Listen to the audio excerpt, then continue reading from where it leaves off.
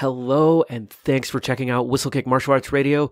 This is episode 166. Today, we're going to talk about my favorite martial arts movie of all time, Crouching Tiger, Hidden Dragon.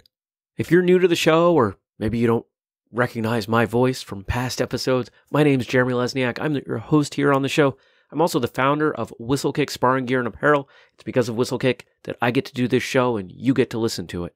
If you're unfamiliar with the products we make at Whistlekick, like sparring gear and apparel and some other great stuff, check us out at whistlekick.com. If you want to check out the show notes, and we've got some pretty cool photos from the movie for you over there, some behind the scenes kind of stuff, you can check that out at whistlekickmartialartsradio.com. We put together show notes for every single episode, and some of you check those out and you can see all the great stuff that we put together there. If you haven't looked at the show notes before, I'd encourage you to do so. It's a great way to add some context to the things that we talk about over the air. Hopefully you subscribe to the show. Maybe somebody shared this with you. And if they did, please check us out online. Subscribe on your favorite podcast app. We release the episodes on YouTube. We really try to be everywhere we can that makes it easy for you to listen to what we do. We put this show out 2 times every week. On Mondays, we do an interview episode. And on Thursday, we do something topic-driven.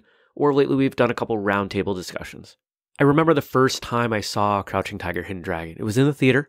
A friend of mine who had seen it urged me to go check it out, and I brought my girlfriend, and she was not a martial artist. She didn't like martial arts movies, but I remember the two of us sitting there just completely engrossed by the magic of this movie. I've always disliked subtitles, but somehow in this film, they don't bother me. There are times I don't even watch them. Not because I only care about the action, which is something you hear a lot of martial artists say about a lot of kung fu films, that they ignore the subtitles because they're really just checking out the fight scenes. That's not what it is for me, at least in this movie. I was just blown away by the acting, the suspense. Really, this is the whole picture. And it's a great movie to get people that aren't into martial arts movies into them, because there's so much more storyline than we're used to seeing in a lot of those films.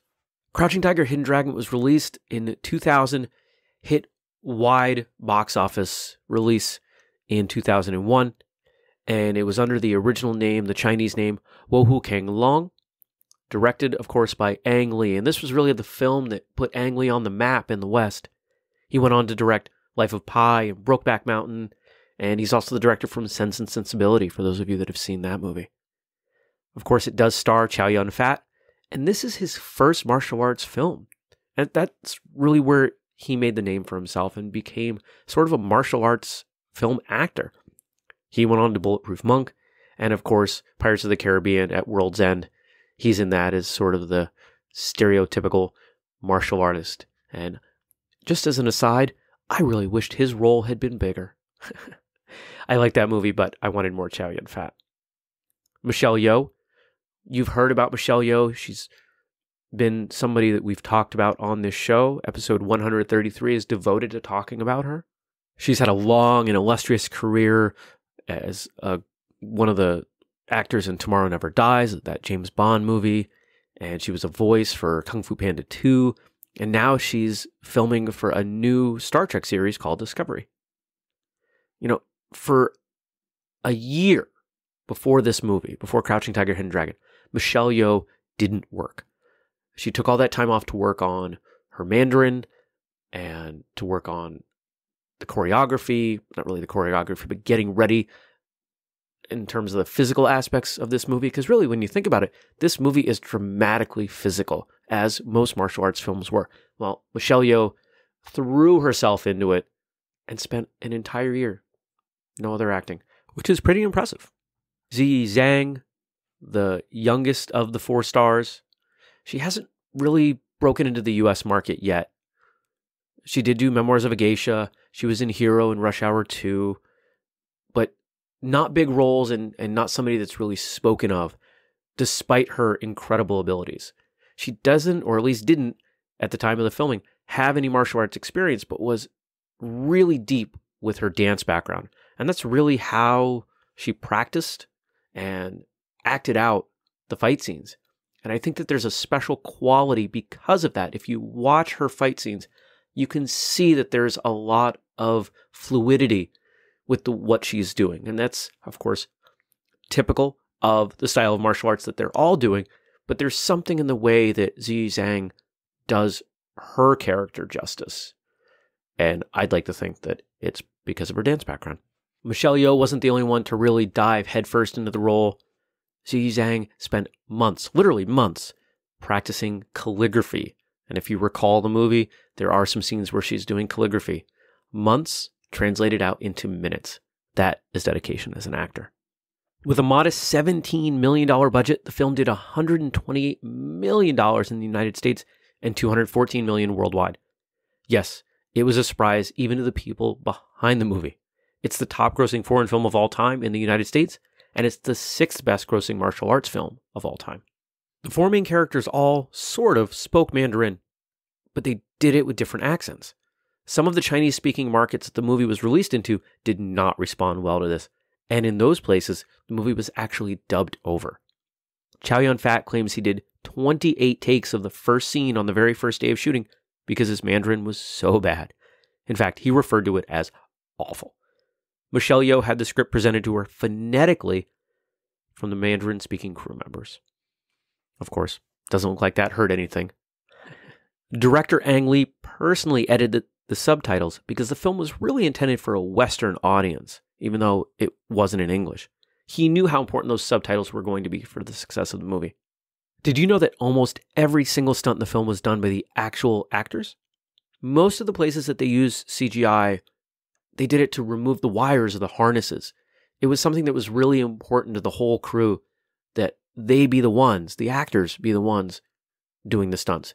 There's some authenticity there, and if you look closely in some of those dramatic fight scenes, you can see that the faces are shown, whereas in a lot of movies, during those fight scenes, they do some kind of tricky camera angles, so you can't quite see. Jet Li was originally cast to be Li Mubai over Chow Yun-fat, but he turned it down so he could appear in Romeo Must Die. When it comes to awards, Crouching Tiger, Hidden Dragon won a ton and was nominated for a lot of others, and not just smaller nominations like a lot of martial arts films. In fact, it is the only martial arts film to be nominated for an Academy Award for Best Picture. It holds the record for the most foreign film Oscars with 10. Best Picture, Best Director, Best Song, Best Writing, Best Editing, Best Costume Design, and more. In fact, more than 100 critics nominated it as their pick for Best Picture. Not just Best Foreign Film Picture, but Best Picture overall. Globally, the list of awards is just too long to even go into. It won literally dozens of them. Everything from Best Picture to Best Director, Best Actress, Best Supporting Actress. If there's a category, it won from some nominating organization somewhere in the world. It's just utterly incredible. The movie is actually adapted from a book series, the Crane Iron Pentalogy. Specifically, it's the 4th book. And in the books, Li Mubai and Yu Shulin, the main characters of the movie, really aren't main characters in the book. They're kind of these secondary characters that come into play towards the end of the series. When we think of Chow Yun-fat in the movie, we think of a few things. His great fight scenes and his sword work, and of course, his very bald head.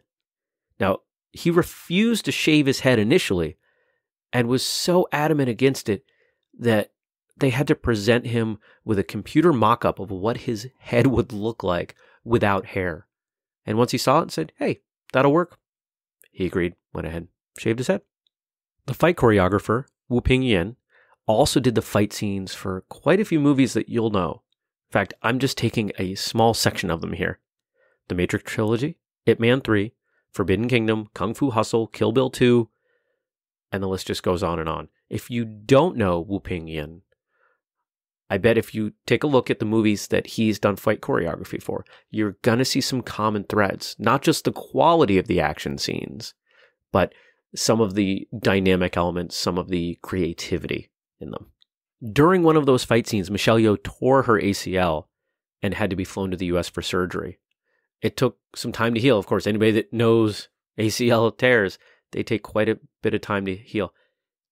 During that time, she, of course, wasn't doing fight scenes, but they were bringing her back on set to do some of the non-combat related scenes. Once she got healed up, she was right back into the mix of it. The film was made in Beijing, and there was a lot of shooting in China and various provinces. The first portion of the shooting was done in the Gobi Desert, where it, ironically, rained constantly. Director Ang Lee noted that, quote, "I didn't take one break in 8 months, not even for half a day. I was miserable. I just didn't have the extra energy to be happy. Near the end, I could hardly breathe. I thought I was about to have a stroke." Anyone that's ever had to hold to a timetable or maybe build a home despite weather, you know how challenging that can be. And I don't envy Ang Lee in that position at all. Of course, there's a sequel, Spear of Destiny.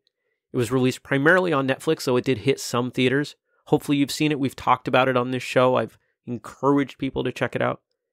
It was directed by Yuen Woo-ping, the fight choreographer. He took over for the whole movie this time. And it was based on the 5th book, the last one in that Crane Iron pentalogy. It stars, of course, Donnie Yen and Michelle Yeoh. Zhang Ziyi was offered her role back, to play Jen, but she refused, saying that if Ang Lee wasn't directing, she wasn't acting. When was the last time you watched Crouching Tiger, Hidden Dragon? I'd like to encourage you to go back, check it out, think of some of these things that I mentioned to you today, and recognize just how powerful a film this is, and really how incredible of a martial arts accomplishment this is. When people talk about martial arts movies and martial arts circles, sure, we have a lot of favorites. We kick them around. People know these movies. But if you talk to your non-martial arts friends, I'll bet more of them have seen Crouching Tiger than any other martial arts movie. And of those people that have seen it, I'll almost guarantee that they like it. Anybody that doesn't like this movie probably shouldn't be your friend anyway. I want to thank you for listening today. Thanks for checking us out. Episode 166 on Crouching Tiger, Hidden Dragon. If you know somebody that loves this movie, go ahead, share it out with them. If you want to check out the show notes with the pictures and some other things that I mentioned, you can hit up whistlekickmartialartsradio.com. If you want to check out the products we make at Whistlekick, that's whistlekick.com. I'll be back soon with another episode. Until next time, train hard, smile, have a great day.